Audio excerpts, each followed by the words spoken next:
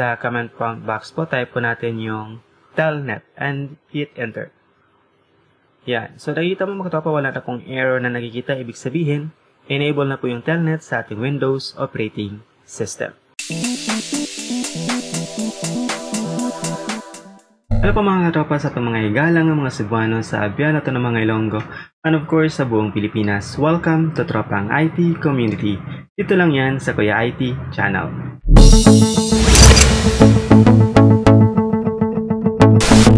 So before anything else mga katropa, please stay safe lang po tayo. Stay at home lang muna tayo kung pwede, kung wala man lang importanteng gawin sa labas. Yun mga katropa, stay safe. So yun mga katropa, go back po sa video po natin. Ang gagawin po natin ngayon ay tuturo ko pa sa inyo kung paano po natin i-enable at i-disable yung Telnet sa ating Windows operating system.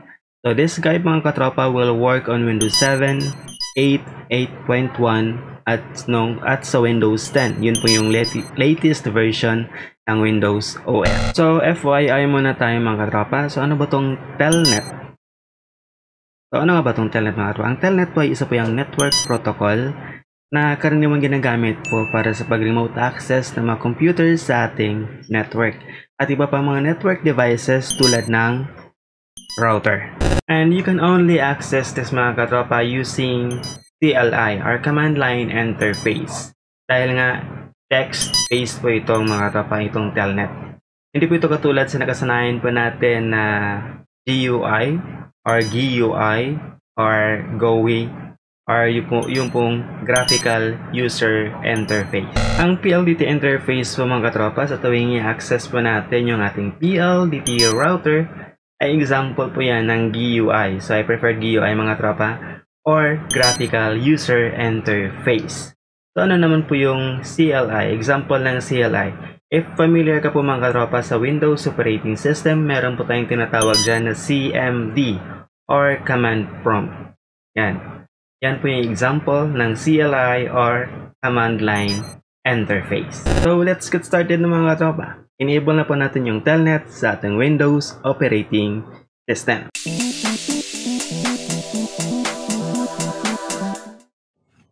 So, ang gagawin lang po natin mga katropa, punta po tayo sa search box, type po natin yung CMD, and then sa command prompt po, right click po natin yan, run as administrator.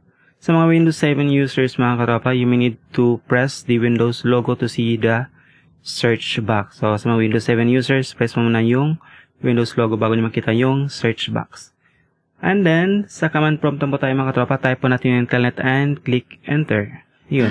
Ang nakikita po natin ngayon mga katropa, Telnet is not recognized as an internal or external command, operable program, or batch file. So, ibig sabihin nito mga katropa, disable po yung Telnet sa ating Windows operating system.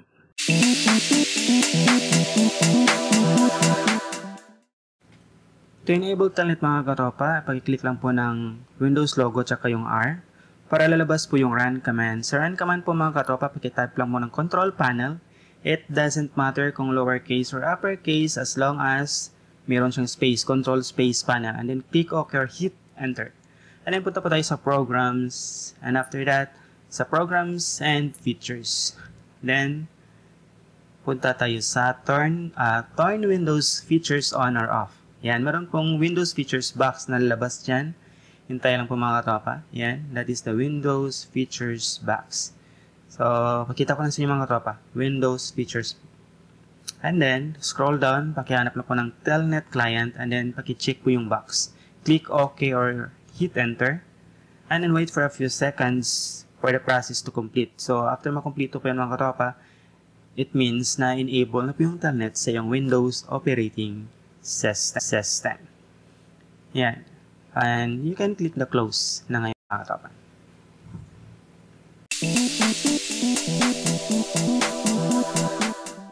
Same thing lang pong gagawin natin mga katropa. Punta po tayo sa search box, type po natin yung CMD, and then yung paki-right click lang po ng command prompt and run as administrator. And then sa command prompt box po, type po natin yung Telnet and hit enter. Yan. So nakikita mo mga katropa, wala na pong error na nakikita. Ibig sabihin, enable na po yung Telnet sa ating Windows operating system.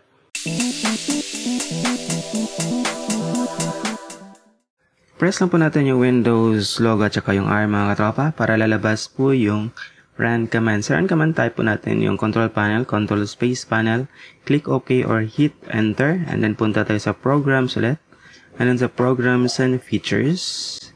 And after it mga katropa, punta po tayo sa turn Windows features on or off.